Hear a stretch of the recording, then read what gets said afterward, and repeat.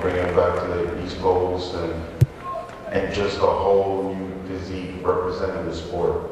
A physique that people want to see representing the sport. And not just the physique, but the ideas that I have to represent the sports of bodybuilding. Well, he joined the top 3 in the world at last year's Mr. Olympia. He followed that up by winning the Arnold Classic. Victor Martinez, a real contender for this title. Honestly, I have to say I had Victor, in my opinion, yesterday first. I mean, this guy, if he goes in lineup and he presents himself really well, I mean, he is everything, and he also brings the condition as this year. I never saw him really that good conditioned before, so I think he's definitely topped the condition from the Arnold Classic. And in my opinion, I had him actually yesterday even first, so he's amazing. Well, of course, the question that we're waiting to have answered, he was 3rd last year. Some folks feel he's going to take that step, move to 2nd this year. Some guys, like you said, have him winning this contest. Let's watch the posing routine of Victor Martinez.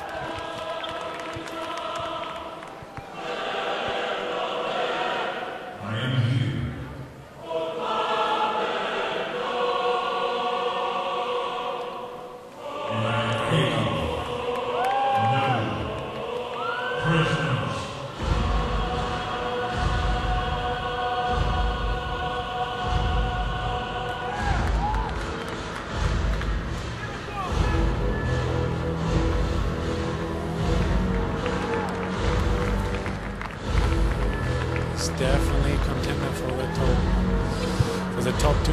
Well, Gunter, they always say to beat the champ, you got to knock him out. Now, I don't know whether or not I agree with that, but really what it comes down to is the physique that you're seeing right now good enough to deliver that knockout punch to Jay Cutler?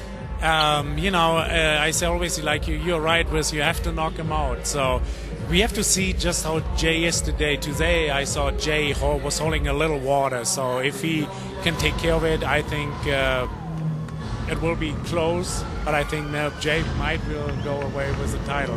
But we just have to see how the judges decide today on that. So.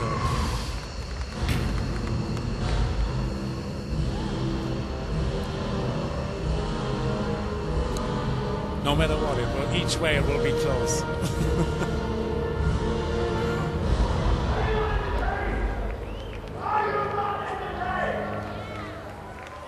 Victor Martinez. There's one thing I like about him. He is a guy, he has a lot of muscle. He brings kind of the condition, but he also can do aesthetic posing. And that's what amazes me with his size. He brings a lot of muscle with it and a lot of